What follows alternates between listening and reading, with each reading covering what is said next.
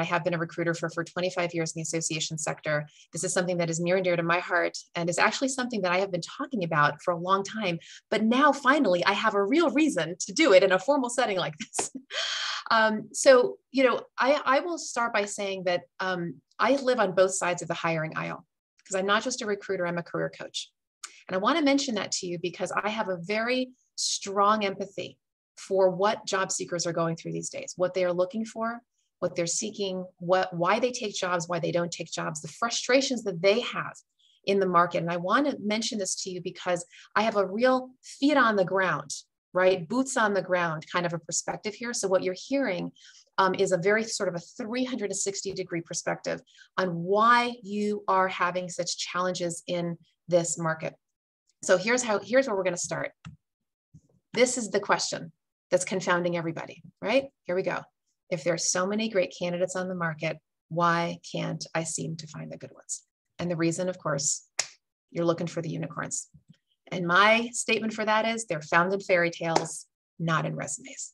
We have been talking about this for a long time, we in the recruiting world, whether you call them unicorns, whether you call them purple squirrels, you know this in HR. What happens? The hiring manager comes to you and says, what? I need you to find me this impossible to find person, somebody who has 12 out of 10 skills. I did not just misspeak. 12 out of 10 skills. The person who walks on water, carries 5 legs behind them. We are always pulling our hair out, whether you're a full-time recruiter like me or an HR generalist like some of you on this call. I know how difficult this is. And really, there's one solution, only one. You need to expand your candidate pool by expanding how you and your hiring managers think about hiring. What I want to talk to you today about is this big disconnect. There is a disconnect. There always has been, but I would suggest to you right now that in the midst of the Great Resignation, the reason why we have that this disconnect is so profound is because people are rethinking work. They're rethinking their lives. Now, this is I'm sure if any of you are old or not as old as I am, this is my 4th recession. Probably for a lot of you it is as well. Maybe your 3rd, but this is my 4th recession. And on the one hand, this recession or this coming out of the Great Recession is no different than any other one in the sense that, during a recession, what do people do? They hunker down, they hold on for dear life on their job, right? And then the economy opens up and people start leaving. On the one hand, that's the same. On the other hand, it's not. Because the very big difference here is that people have been home. And when they've been home, 2 things have been happening. Number one, they realize, wait a second. This remote working thing that I've always been begging my employer for is suddenly a reality. It's no longer just a perk. It's something that I can actually demand because people see how productive I've been, number one. And number two, I've recognized what work-life balance actually means, what it means to not have a 2+ hour commute. PJ knows what I'm talking about coming from where she comes from on the other side of the earth, right? Not having that commute. Now, the flip side of that, of course, we all know this because we've all been working from home for 2 years now, right? Is you can't turn off. And when you can't turn off, there's the B word, burnout. So on the one hand, be careful what you wish for, you just might get it. So people are conflicted. They want the remote, a lot of them do, but they also don't want to be burned out or stressed out. What's a worker to do? What's an HR person to do? So here's the big disconnect. And I want to break this down into two concepts. Here's what most employers want. Most of you on this call would probably nod your heads vociferously when I go through this list. What do you want in the hiring process? You want to mitigate your risk. I could stop right here. You want to mitigate your risk. You don't want a risky hire. And how do you prevent that? Well, first of all, for a lot of you, and I know I recognize you don't always have control over this. A lot of your organizations want people to come back hybrid. Yes, some of you have decided to go fully remote. That's great. But for those of you who haven't, you at least want the idea of, well, we're still a remote for now, but hopefully sometime in the near future, we want you to be able to come back hybrid. You want people who are going to drive results, who are going to advance your mission. You want people at the right stage of their career, not too junior, not too senior. Now, we all know about age discrimination. We all know we're not supposed to do it. But I will tell you back, a few years ago, not even a few now, it's been more than that. I was doing a Della Sherm presentation. I was testing out my little hypothesis. And I said to a group of folks just like you, there are 50 people in the room. And I said, how many of you regularly hire people over the age of 50 for non-executive roles? 2 people raised their hand. This is just the way that it is, or at least it has been. Now, I believe there are some people that are more open now than they have been because of DEI issues. Age diversity is something that we all need to be thinking about. But generally speaking, most employers hire professional positions between the ages of 25 and 45. That's just kind of the way that it's been. And that's why I started BoomerWorks, because I wanted to help the 50 plus community to re-career into self-employment, because a lot of times we're thinking about right stage of career. You want someone who's going to understand your industry, understand your customer base, your client base, your member base, right? Someone who has the right background for the role. You want someone who has a minimal learning curve. That's part of the hiring risk, right? Someone who's not going to come in and take time away from your hiring managers. These are the things that we're always thinking about. You want personality, you want culture fit, and certainly you want the lowest possible salary, okay? But contrasted to that, what do most job seekers want? The flip opposite. They want to just love their work. This is not about your mission right now. It's about their mission. They want to feel valued. They want to enjoy their life. They want a job that they're not just capable of doing. They want a job they want to do. They want work-life balance. They want the flexibility. They want the remote work, right? And I want to stop right here and mention to you that I did my first LinkedIn poll. I don't know, this has become a big thing right now, LinkedIn polling. So I did one about a month or so ago. And the question that I asked was, how important is remote work to your job search? I got 309 responses. 41% of them said, very, it's non-negotiable. Non-negotiable. I will not accept a job unless it's full 100% remote. 48% of them said, I prefer remote, but I'm okay with hybrid. And only 11% said, I actually want some time in the office. So 89% of them are saying they want remote. Now, this is peanut gallery stuff. This is 309 responses, but this is what the stats are showing. And you can even look for yourself. For organizations where you guys are insisting on going back hybrid, do you want to go back to work? Right? Look at your own selves, your own lives. This has become the cry, right, of job seekers. They're looking for this kind of this remote situation, at least for most of them. They want competitive pay that respects their experience. Look, if you have ever followed Robert Reich, the former DOL labor secretary under Clinton, you will know he says this all the time. Wages have been flat and falling in this country for the last 30 to 40 years. What happens? Somebody leaves their job, and what do? We go back to the prior salary. Oftentimes we do that. We don't necessarily start right with where the person left. We're always trying to lower costs. I get it. We're all trying to be fiscally prudent. This is what we're all told to do by our CFOs, right? Get the lowest possible salary. That does not cut it anymore. We need to be much more competitive with our pay structures. You're hearing it all over the country, where people are suddenly saying, we've got competition that we never had. And for those of you who happen to be in the technology sector, I don't know if there's anybody on this call, because I know a lot of nonprofits here, but especially in the tech sector, you've got Amazon here paying people hand over fist to get for tech roles. And if you're hiring an IT person in your nonprofit organization, you're competing with Amazon, you're competing with all the other tech companies now, and people are just paying.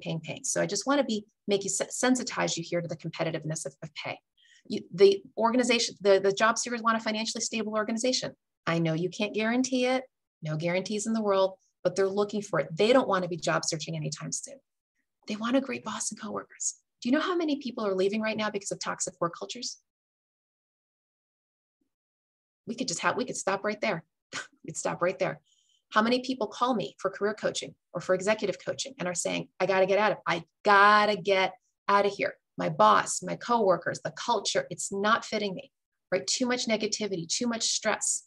People have been saying this for a long time, but right now, even more so, because of the pressure cooker that most people feel like they're under. So they want a great boss, they want great coworkers, they want career advancement, they want to grow professionally. Now, look, I'm sharing these things with you. None of this is news to you, not really, but I'm trying to contextualize it in such a way that you see the contrast between where you're coming from as hiring managers and recruiters and HR people and where the job seekers are coming from. These are the things that we need to start looking at one by one by one. This is not new. And yet what has happened over all of these years, we sort of let it go to the wayside. Well, I don't necessarily need to be as competitive. They should be happy to work for us. We always felt like we were in the driver's seat, and now it's a seller's market and people are much more demanding. Positive reviews on Glassdoor. I had a situation very recently. I run a free job seeker group for job seekers. That's an open Q&A every Friday morning. It's called Hire Moment Mastermind. And one person this past Friday actually was saying he actually has 2 offers. Okay, this is not uncommon right now, right? People are getting multiple offers. He has 2 offers, and he goes, the one that I just accepted, he had actually accepted the job. He goes, I went on Glassdoor. Reviews were all negative and I don't know. And he called somebody that he knew there and she backed that up. She's like, yeah, really demanding executives, all this stuff. And he came to us. He goes, basically, do I back out of the offer? Do I back it? What do I do? Now, had the HR person addressed this with him in the interview process, had the HR person gone to Glassdoor, seen what the reviews were like, and said, you know what, look, I just want to let you know when you're looking out there, you might see some da-da-da-da-da.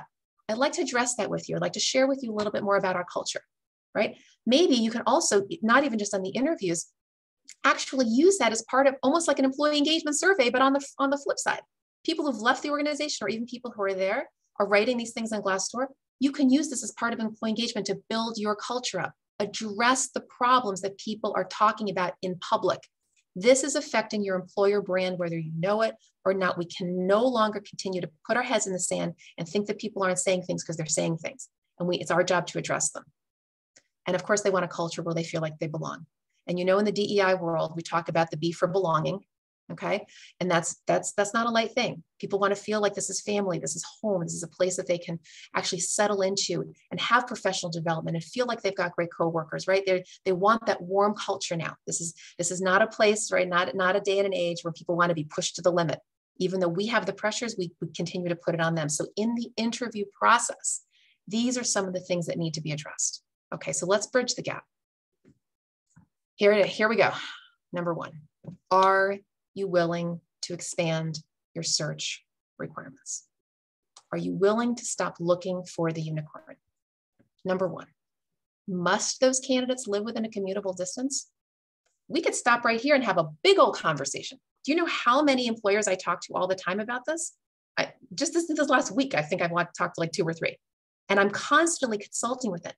Do they really need to come into the office? What? And you look at this, right? And you say, oh, all right, well, look, the CEO thinks we're going to go hybrid, but we're not quite sure, but maybe for this position. And it is not an easy answer. I get it. I've got to pose it to you. The search I'm about to probably going to be taking very soon. This is an organization that said, look, we're remote right now. The employer, the CEO said they want to go hybrid. Okay, fine. But the CEO is also insisting that people have to be able to come in. Well, why? Well, one of the jobs is government relations. Okay, they need to be on the Hill.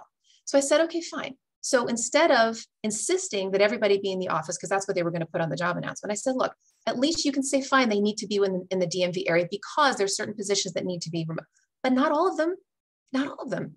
Can you expand your requirements to get a larger pool of candidates? I pose this to you because this is one of the most serious questions you're going to be facing in this market, because job seekers are doing what? When they look on Indeed, when they looked on LinkedIn, when they look on the job boards, one of the first things that most of them look for is remote. Is this a fully remote role? Is this a fully remote role? And if they don't see it, a huge percentage of them are just backing away. Literally, you can't even talk to them. They won't even apply to your job. That's how much of a pivot we've had in these last 2 years. Number two, can you flex on your must-haves and your nice-to-haves? Now, a lot of times when we put these search announcements together, and I'm talking to my colleagues here, right? You all do what I do. We all do this exact same thing here. When we're putting these search announcements together, what do we say? Well, they have to have this, and they have to have that, and they have to have the 33rd thing. Do they really? Which skills do they really have to do this work? Can there be any learning curve here? Can they get other resources from other individuals? Do they have to literally slide into home base with no learning curve? And you're saying, well, but they're going to have to learn about our organization. And I get that. But you know how many career changers there are out there? Do you know how many people who have fantastic skills, who have 70% of what you want, don't have the other 30%, but we're checking them out the door, including myself. We all have these artificial requirements. The experience level, the experience that they come from, the background that they come from, the industry experience. What do we all say? We all do this. This many years of this and these particular skills, and you have to come from our industry and all this stuff. And look, I'm a medical society, and so you have to come from another medical society. You can't just come from a trade association. You have to come from a medical society. I mean, we do this. We all do it. Can we flex? Education. How many of us are still insisting that every one of our jobs requires a bachelor's degree? We all say that we want DEI, and yet we are inadvertently cutting off economically disadvantaged populations. We just are. I'm not saying you can necessarily get around this, but I want to just encourage you all to rethink. Do we absolutely need to have the bachelor's degree for all of our jobs? Can we expand our DEI lens and say, you know what, there are people who may not have been able to afford to go to college. They might have gotten partway through college and maybe their life changed and they weren't able to go back, but they're qualified, they're wonderful people, they're talented people. Do we have to continue to insist on this? Are you open to career changers? All right, there are so many people in COVID right now who've done the COVID soul search. They're like, I don't want to do this industry anymore. I don't want to do this career anymore. I want to completely shift. How hard is it for people to do that? Super hard. It always has been. Again, because it all goes back to that first slide. We all want to mitigate our risk. And so it's very difficult for us to consider somebody who hasn't been there, hasn't done that, doesn't have the 5 t-shirts.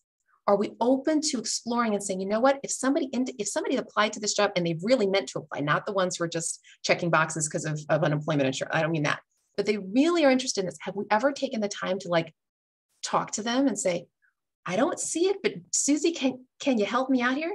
What was it about this job that really appealed to you? What is it about our mission that appealed to you? You might have a diamond in the rough. You might have somebody who's so hungry and so eager to work for your organization and do this job. Maybe they've got the right attitude and maybe their skills just need a little bit of developing. Now, is this a panacea? No. Is this an easy thing? No. Are you all going to say to me, oh, we've tried that and that didn't work? Yeah, I get it. It's not a perfect situation. And yet this is another way that we can stop the unicorning, right? And start to expand to get a bigger pool of candidates. Downshifters, those who have a certain age, right? Who say, look, I don't need to be VP anymore. I'm okay with director. I'm really fine with that. Hey, I want to mentor. Hey, I want to get into a situation where I don't have to have that intense stressful situation. I'm totally fine with downshifting. What about return to workforce people? The moms, right? For example, not always moms, but I'm just going to use that as one demographic who had to stay home, right, for a period of time. How flexible are we to recruit them? Do we go after, right? Do we go after diverse recruiting pools? And we know some of them because we're all more or less well-versed in DEI right now. We are looking certainly to expand our racial demographic, ethnic demographic, gender orientation. Again, are we looking at age? Are we looking at vets? Are we looking at people with disabilities?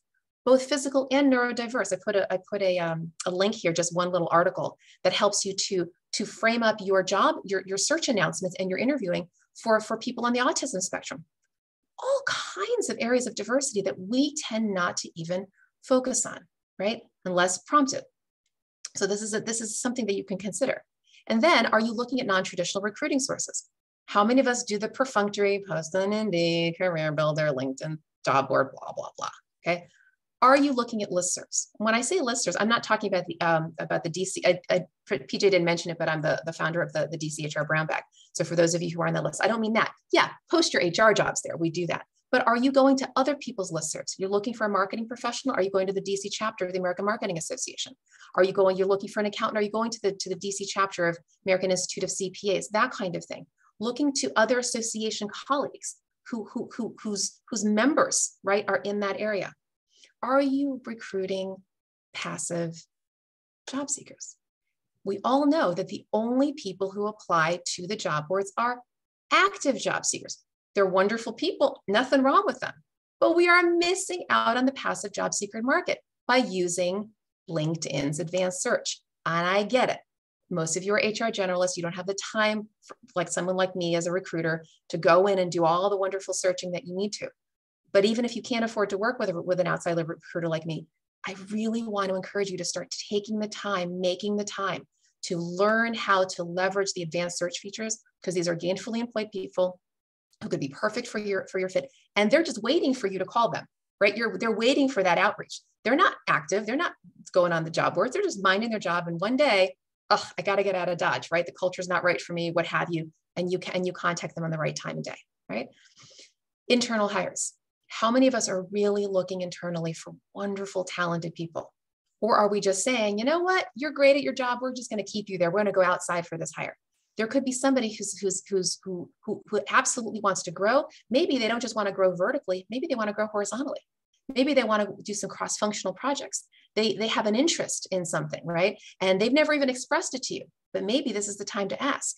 And you say, you know, I know you're in the accounting department. We've got this thing in marketing. You're like, wait, what? Accounting? Who knows? Maybe they've been studying graphic design on the side. I have no idea. But you won't know either unless you ask people. Are you really trying to tap your internal folks for career development? Are you looking at previous candidates? Are you looking at previous employees?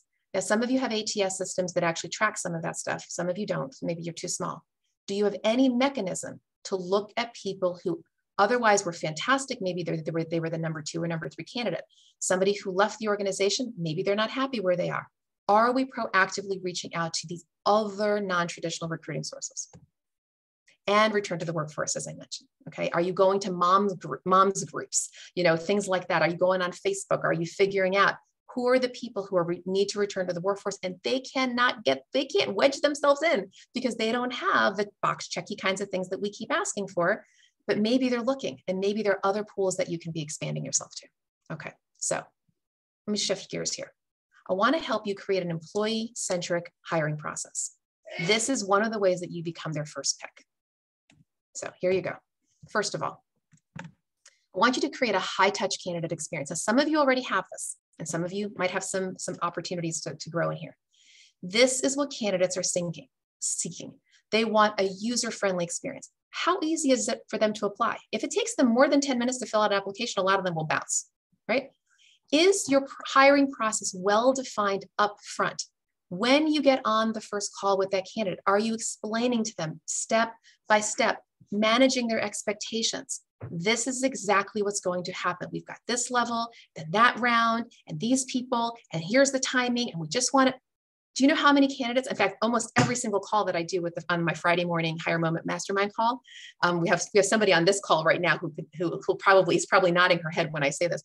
How many people say to me every single week, Shira, I don't know. I haven't heard back from the recruiter. I haven't. Do I follow up? I don't want to be too nudgy. What's the right process? Blah, blah, blah. What's the protocol? And I'm constantly having to navigate this. Why? Because very, very busy HR professionals like yourself, and I know you're going Mach 5 with your hair on fire. I get it. I get it. But even in your busyness, you can still define the process and manage expectations. Especially those active job seekers, guys, they're literally waiting by the phone. Literally, not the passive ones necessarily, the active ones. Let's flip the script and remember, you're busy, but they're nervous. They want this job. They're literally waiting for you to call them. But if you manage their expectations and say, look, it's going to take 3 weeks or 4 weeks, if you don't hear from me here by this time, you're welcome to reach out. Now, all of a sudden, they've just taken a breath, okay? And you're being very employee-centric. You're being candidate-centric. How responsive are you when they do reach out? Are you just letting that email go? Oh, I'm just too busy. I can't be bothered. Or do you have some sort of mechanism, even if it's not you, maybe it's somebody in your department, just a quick outreach, say, touch base, say, oh, thanks, candidate, for reaching back out. No news yet. Happy to reach.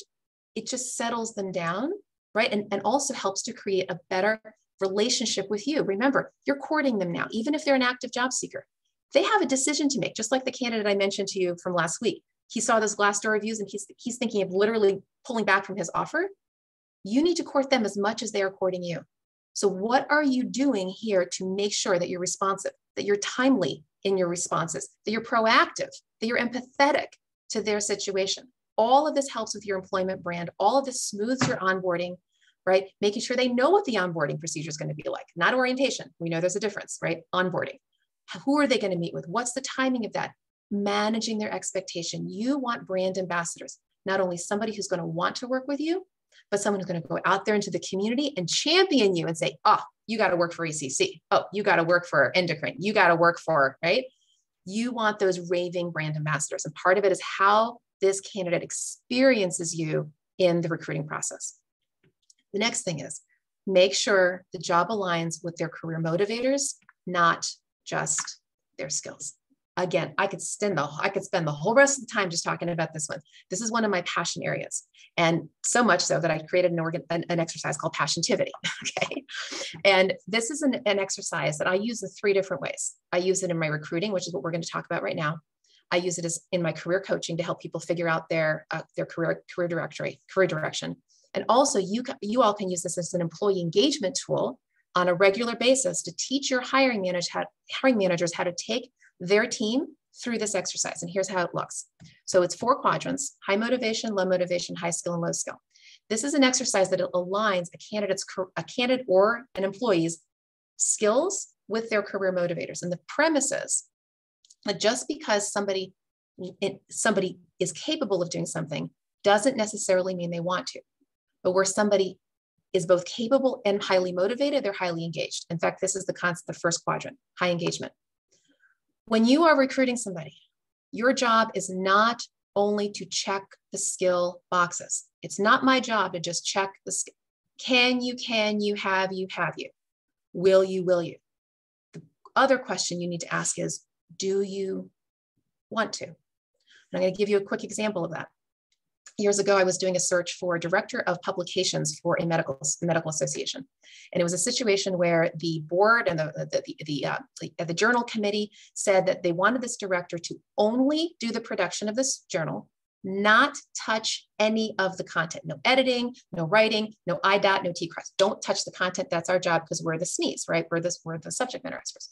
Fine. So my job was to find someone who was capable and wanted to do that. And I remember being on the call, I think her name was Jennifer. And I looked at this resume. I was like, oh, I was salivating. I'm like, oh my gosh, she's got everything. She's perfect.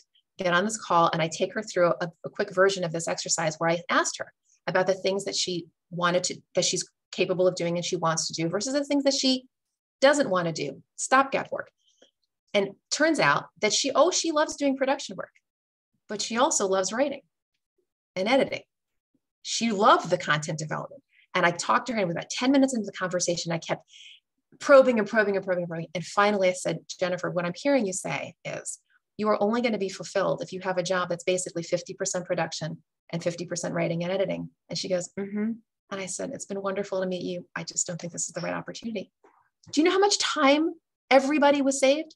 She was saved, the hiring manager. Can you imagine her going through the entire process, which has happened to all of us, I'm sure?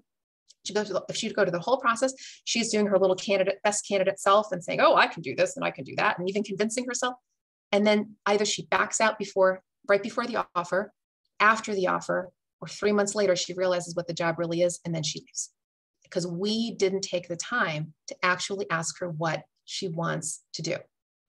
And then you've got professional development. What are the areas of professional development that the candidates want to do and need to? The areas that they would enjoy growing into, and the areas where they have a bit of a weakness, right? So let's say it's a marketing professional that they want to grow into social media strategy. Maybe they've got some of it, but they want to be better. That's a learning curve for them. That's okay.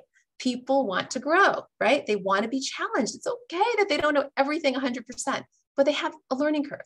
But maybe they're not so great at managing budgets because they're not really a numbers person. Good for you to know that. Good for them to know that. And look, if the job was 50% budget management, it may not be the right job. I get it. Not only because of for them, for not just for you, but for them too. If they realize, oh, I'm going to have to do 50% budget management, that's not my job. Okay. Let them make the decision too by asking them what they want to do. And then finally, low skill, low motivation, this disengagement. Find out up front, what are the areas that drain these candidates? And if 50% of the job is something that drains them, again, it's not good for you and it's not good for them. Okay, so this is my encouragement to you. And by the way, I will give this PowerPoint to PJ, so you're welcome to have it. Okay, so here are some other tips for you in terms of expanding your pool, or not expanding your pool, about creating an employee-centric hiring process. Discuss this work-life balance and flexibility early on in the conversation. Don't wait. Normally, we know pre-COVID, we didn't care. I mean, we talked about it a little bit, whatever, hours and this. Now it's such a big deal. Address it up front, address it in the job announcement, address it in the interview, make sure you understand what they want, what their expectations are. Maybe they're open to a little hybrid. They want 2 days, you wanted them to do 3 days. Negotiate this. The last thing you want is to go all the way through the end of the process and you lose somebody. Why? Because, oh, I decided I only want the 2 days and you want me to come in 3 days. Things like this have been happening, okay? So all these little tiny things matter. Discuss it up front. Help them really understand the role, the expectations, the roadblocks. And I get it. Look, in HR, we only know what we know based upon what the hiring managers are telling us about the role. I get it. Some of us have more engaged hiring managers and some less. But to the extent that you can partner with this candidate and say, look, this is really what you're getting into. These are our expectations. This is the scope of the role. Here's some challenge. Get into it with them. Give them a full, clear understanding. The more you do that, the less likely it is you're going to have it turned down. The more likely it is you're going to have somebody who's highly enthusiastic and who's running after the role, presuming it's something they want to do. Address the culture. Address the supervisor relationships. Address the coworker dynamics. Don't hide it under the rug. And I know no place is perfect. I know. You're like, uh-oh, that hiring manager, oh, he's a toughie. I get it. But you know what? There's some personalities that might be able to deal with that person better than others. Address it up. Don't hide from it. The candidates are listening for these things, right? Prep them before the interview. It's okay. You can be like me. I'm a prepper, right? Because that's what we recruiters do in third parties. You can do that too. You talk to the candidate and say, look, you're about to meet with supervisor so-and-so. They share with you a little bit about their personality, their style, their needs. Let me address this. Oh, you're going to have a friend for life. I mean, they won't know what to do with themselves. They'll be so indebted to you that you've actually helped them to understand how to navigate and manage the supervisor relationship and coworkers as well. Because you're looking for fit, so are they. Again, proactively address your culture and the Glassdoor reviews. Don't let those things hide under the rug. You just don't do it. Allow them to meet the full team if they want to. I get it. We all have our hiring process. Maybe meet with HR, you meet with a hiring manager, maybe meet with the CEO, maybe meet with a team member or two. If they're asking for more and they want to meet, do your very best. Be as inclusive as possible. You might even want to proactively do that so that everybody's feeling bought into the process, from the candidates all the way to the coworkers, so that they feel like they're being welcomed and they're being onboarded well. Provide a safe space to address all of their questions, even the sticky ones. A lot of candidates feel that they literally cannot address their questions. They've got some ones, because most of them feel like they're not in the driver's seat.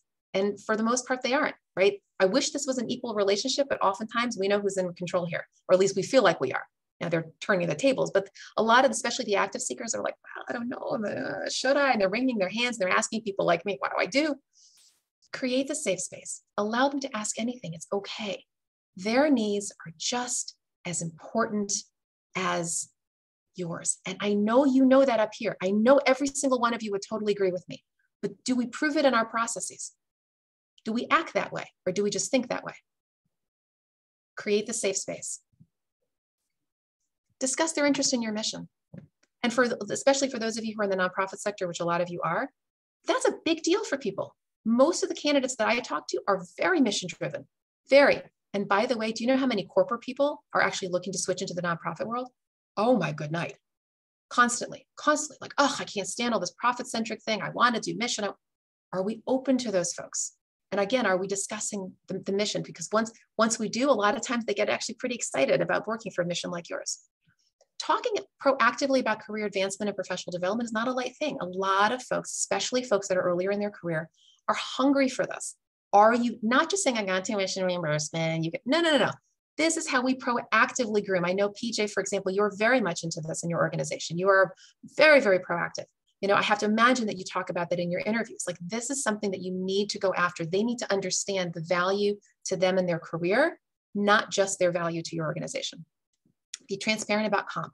Now, this is another one we could sit on for a while. Okay. Now, I know I don't have to talk to you guys about pay equity. You're in HR. You know about all of this. I know it's at least 27 states in the union have it. I don't know what the latest stats are, but anyway, we know about pay equity. We know that we are no longer, at least in those states, but I think we should all take the high road on this, how we are no longer, of course, allowed to ask about salary history. We all know that piece. But there's some best practices in going to be more proactive. Are we still asking candidates about their salary expectations? Now, it's not illegal to do that, but you know there's still disparity there. When you ask somebody who's from a marginalized background what their salary expectations are, what are they going to tell you? Something that's relative to to the salary that they used to get, which still creates the pay gap. So your job, and I know this is tricky, and I work with my employers all the time when I'm recruiting about this, is, are you listing a salary? Notice I did not say a range. I did not say a range.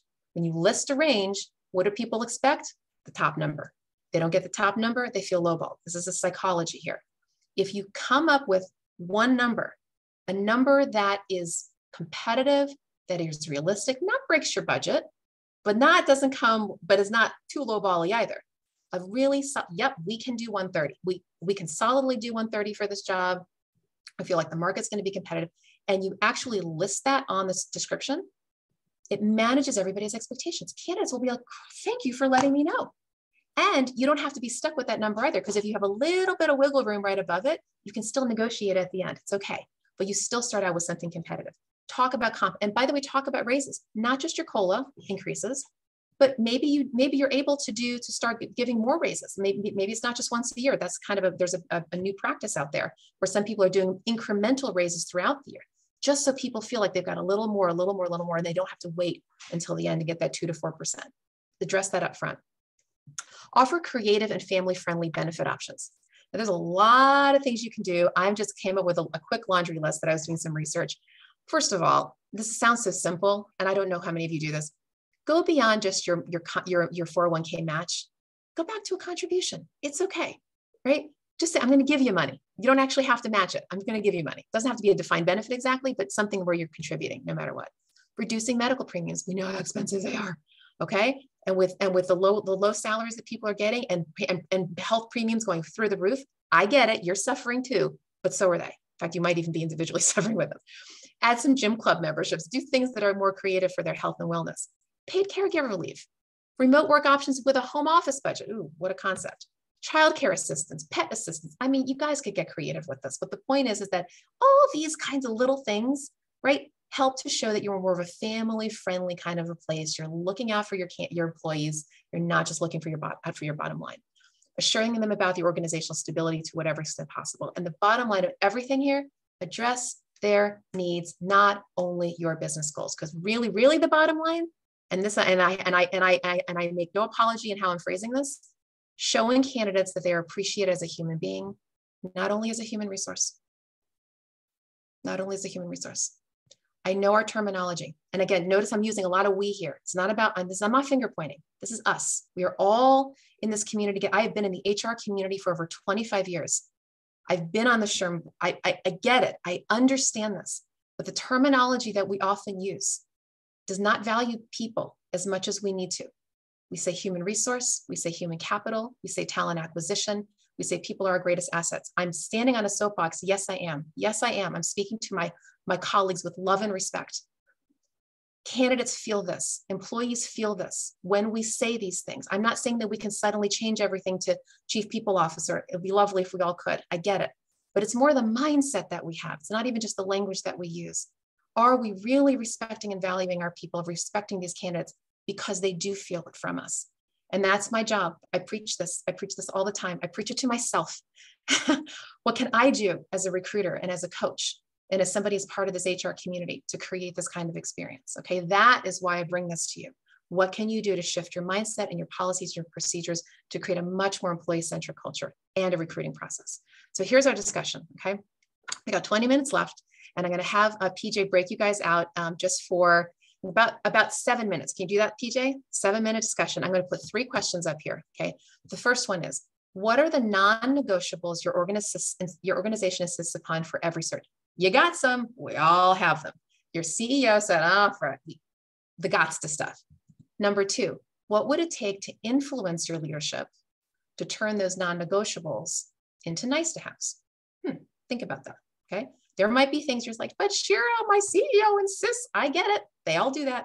What can you do to be a neck that turns the head? And then finally, how can you create a more high-touch candidate experience that makes you an employer of choice? Is there anything that I mentioned today that just sparks an idea? Like, oh, we could do this. We could change this. Even if your process is great right now, can you go from good to great? Or great to greater? Okay. So I would encourage you to take a screenshot of this, so that when you get into your breakouts, you'll have what to talk about, okay? So PJ is going to put you into rooms about 3 or 4, maybe 5 in a room, 7 minutes. Come back here, and then actually in your groups, we're not going to go room by room. We wouldn't even have time for that anyway. But just think as you're talking, did somebody mention something that was a particularly good idea? Trying to get at, not just thinking, not to, well, my problem is, I want this to be a solutions-focused conversation. What's possible? What can you do? And can you spur each other on and encourage each other to do something that's just a little bit better to create a better candidate experience? Okay. So PJ, go ahead and put folks in the room, and then we'll see you back in 7 minutes.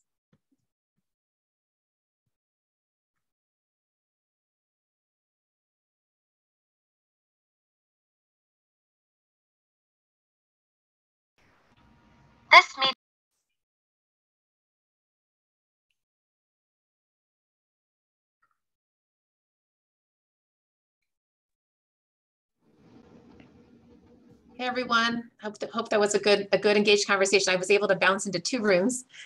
So in our remaining 9 or so minutes, and I'm happy to stay a little bit longer if those of you want to stay around with me. And PJ says she's got a few extra minutes as well. So let's go ahead and tackle questions 1 and 2 together, and then 3. So I'm not going to go room by room by any stretch. I just want to, kind of hear from you guys. Can you raise your hand and just say, hey, here was something interesting that we discussed, the non-negotiable, and then maybe how you or maybe your colleague would influence your leadership to overcome it a little bit. So who'd like to start? Felipe, I hope I'm pronouncing that correctly. Yeah, it's Felipe, yes. We had a good conversation. There were some that were in certain sectors like government that, they couldn't, there were some non-negotiables that they couldn't just change because it was that, or maybe because they were under a collective bargaining agreement, and that prevented them from being able really to negotiate when you're in that situation. But then outside of that, talking about looking at changing things, like I shared that when I first got to my job, everything was required. 2 years required, this required, changing the requirement to preferred. That simple right there. The world difference gives you so much flexibility. And I shared how we hired somebody that had only 7 months experience, that originally the job required 2 years experience. And if we kept that as a requirement, we never would have hired this great hire. So those are one of the things that came out of that conversation there. By the way, not for nothing, we talked a little bit about age. There's a lot of discrimination on the other end too. How many of us insist on not being the guinea pig employer? You know what I'm talking about, right? We want the 1 to 2 years, 3 years of experience. And there could be some great recent grads who, by the way, may have great internships, which actually is work experience. You know what I mean? So they might have a lot more experience than you think and are hungry, ready to go. And they just, so the question to Felipe's point, does that entry-level role have to have the 2 to 3 years? Can you actually look at the recent grad? Because I'm telling you, this is a generation that is struggling to get work. I think you all know, you might even have children who are in that situation, right? Where they just cannot break into a very crowded market. So thank you for that, Felipe. All right, anyone else on this question 1 or 2? Non-negotiables or how you're going to influence leadership. Can I add one thing about leadership real quick? Please. So one thing that we talked about with leadership, obviously, I think most of us here probably are naturally inquisitive and stay on top of trends and read articles and try to stay informed, right? We can't assume that our leadership team all does the same thing. So I realized that, sending them articles, whether it's a LinkedIn article, whether it's brief flow articles that talks about something, or an NBC article. I did one that was 60 Minutes live article talking specifically about this topic. And I just sent them the 11-minute snippet of it. That was so much more powerful in influencing them and educating them on what's going on and the struggles and challenges, to help them open their minds to think, hey, think differently, think about grooming somebody from inside, think about taking someone young and teaching them our way and having them grow and succeed, and be grateful for us and us be grateful that we got somebody that really works well. So just wanted to share that. There's that expression, the prophets never accepted in their own hometown. How many times have you tried to influence leadership and you've said the same thing 100 times and you bring in a consultant and they say that, and you're like, really? And then, right, you could use this video recording if you want, use this PowerPoint, whatever you need to do, just have an outsider say the thing that you've been trying to say. It makes a lot of sense. Thanks, Felipe. All right. Any other thoughts? The remote thing. Can we just talk about that for a minute? I know this is such it's such a topic, right? With hybrid. How many of you have organizations that are where your employer or your senior leadership team is insisting on hybrid? Yes. Insisting. Just physically raise your hand. Yeah. It looks like about half of you or so. Okay. Yeah, this is something that just has to be dealt with. We can't avoid it. How many of you have had any success talking to your leadership about flexing more than they want to on this topic? All right, Samantha, I'm just going to call on you randomly. There's a bunch of people who raise their hand. Can you share with us really quickly how you did it? What'd you take them from what to what? It's been specific. It's position specific, right? So we've actually flip-flopped multiple times about whether or not we're going to allow people to be remote outside of the DC area. Mm-hmm. But my argument is, why can't we allow people inside the DC area to be 100% remote? Got it. That's right. And I get we have this beautiful office space to use, but Look, your leadership's need for using their real estate and creating quote unquote a better culture does not outweigh your candidate's need for work-life balance, period. And it's the company culture that everybody keeps going back to. Oh, we're going to, how much productivity have we gotten over the last 2 years? How much teamwork has gone on? How many Slack rooms and team rooms and we've done it. Is it perfect? No. Is it wonderful to have people huddled around a table? Of course it is. But on balance, right? Again, your needs, their needs. We cannot afford to constantly tip the scales toward our side. We just can't do it anymore. We've got to be listening to people, and they're just not taking it anymore. I'm sorry, it's like the song, right? They're just not. And they're not coming to your door because you're sitting, because you're going like this. Well, this is what we want. Fine, then you're not going to get me. That's just what they're saying. And can we afford to continually narrow and shrink our pool of wonderfully talented people because we have an insistence on something that frankly may or may not even be a reality, right? And I know we know this. I'm preaching to the choir. I get it. But I just want you to know that you're not alone. There are people like me and like you that are out here, and we're all kind of beating the same drums. And to Felipe's point, to the extent that you can bring in outside influencers to your leadership, maybe it'll help them 5% in the conversation, just something. Bring yourselves together, get colleagues together. Hey, do a LinkedIn poll like I did. Why not? Why in the world not? Feel free to go do it. It's the common thing right now. In fact, actually, I right before this call, I was checking out somebody's LinkedIn profile. You know how that, you have the thread, the very first thing on the thread, I snipped it for you. I just pasted it into a Word doc, and it said this: which of these perks would most sway you in terms of accepting a new offer? 71%, flexibility, work from home. Now, this is just the ones that he made, but right? Over and over and over and over again. Remote, flexibility, remote, flexibility. All right, looking at the time, and for those of you who can stay on, I'm happy to stay on for a little while longer. I want to tackle number 3.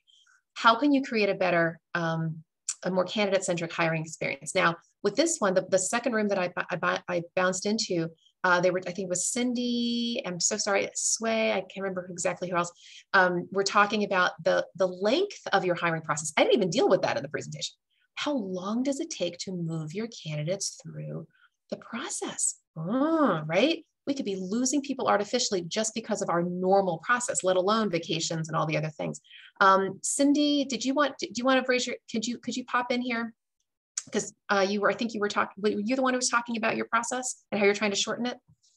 Yeah, talking with our supervisors to try to maybe have more interview panels versus individual interviews, trying to make sure that when they start the process that they already have a plan to finish it in 2 to 3 weeks, so they're not extending it any longer than they have to extend it. And I think Sway was also in this breakout room, and because even though HR can follow up with emails and phone calls and letting the candidate know, hey, we're still interested, this is the next step, things like that, the best thing we can do is just shorten the process.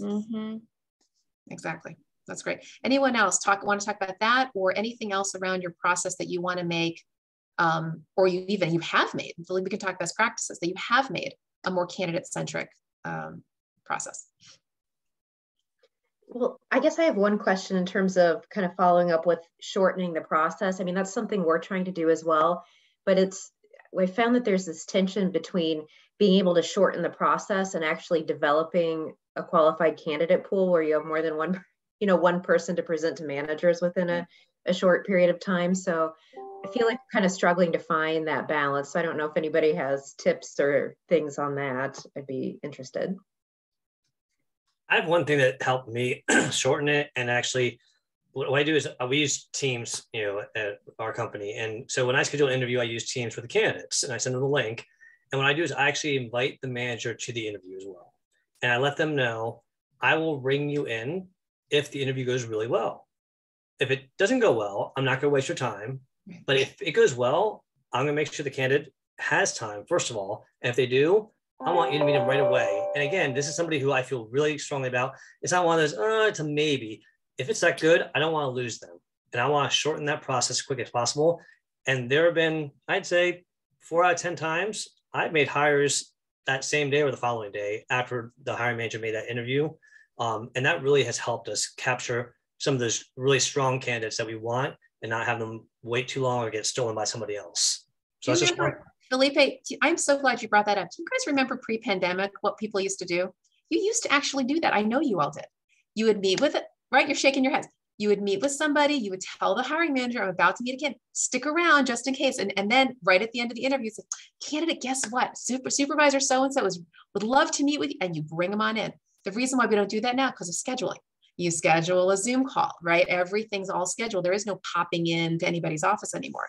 So Felipe, I think that's a fabulous idea, having them on standby, that you can just turn the dial like that. And it's funny you say that. When I can't do it on standby and I have to do schedule one, say I schedule it with the manager and the candidate the next day, I still join the call for like 1 minute to introduce them. Because again, that's something that we should do. We introduce the candidate to the hiring manager. Beautiful. So it's a simple little warm handoff. Nice. And it makes it easier for the candidate to know, and the manager's not awkward, like, oh, hi, I'm so-and-so, so it's just a little introduction. So that's beautiful. It's the equivalent of pre-pandemic. We met somebody at the door.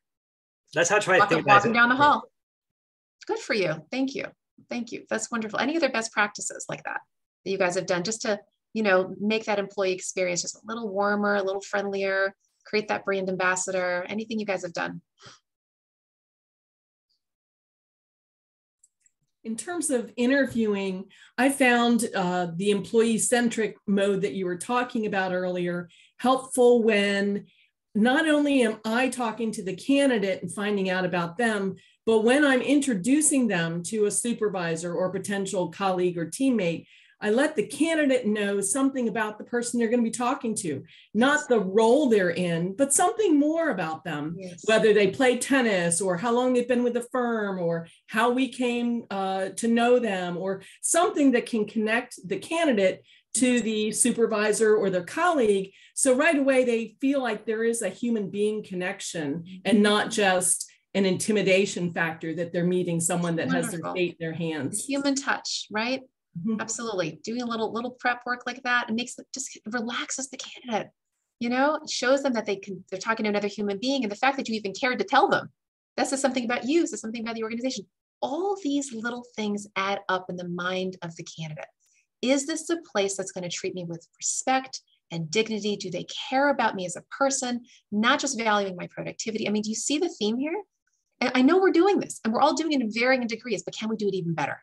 Can we spur each other on, right? And create just a little bit better. This is great. So I know we're at 4:03 here. I just want to see if there's any other folks that want to chime in with any comments around any of the topics that we just talked about, any best practices, anything you'd like to share. I know I've spoken a lot. I swear this is the last thing I'll share. I promise, I swear. But I think this is giving people visuals. It's always been very powerful and it's been very beneficial to me. And when I'm doing an interview and I get to the point where I'm showcasing things about the company, I always tell people, if you want a visual about the things I'm talking about, visit our YouTube page or my LinkedIn page, because there we showcase employees. We showcase our innovation. We showcase the fun that we're having as a group, and it kind of tells a story and it validates what I'm saying. I'm not just blowing smoke up, you know what, I'm actually being real. And if you don't believe me, go check it out yourself. And those visuals really, a lot of times they'll pull it up. I can tell they're pulling up during the interview. And all of a sudden they start saying, oh, I see your mobile truck. That's really cool. Or I see how the employees do signal chefs and share their own recipes. And that adds to the culture. It shows that how we do things together. So any chance to show a visual like that, it doesn't have to be LinkedIn and YouTube. You can do Facebook, Instagram, whatever you want, but those are the two that I use. Felipe, what you're talking about is actually employment branding. Exactly. Yeah. Are you using your website to showcase your culture? Do you have a career page, not just a career page that lists out your jobs? Are you talking about your culture, the environment, having pictures of your own staff and what they like to do together? Felipe, that's exactly what you guys should be doing. And not only on your website, but in the job descriptions themselves. Are you talking about the culture? Somewhere along the lines. Motley Fool, by the way, does it sounds like Felipe does too, right? But Motley Fool has always been best in class with this. Fabulous place to work. They open up their doors. They show people what they do. Their job descriptions are fun and creative. I'm not saying you have to be like them exactly, but I do want to encourage you to do something else that makes the entire experience from your website to the job descriptions to your interviews that shows the candidates this is someplace they want to work. Okay, so with that, I'm going to wrap things up here. I'm going to actually share with you my contact information in case you guys want to keep in touch.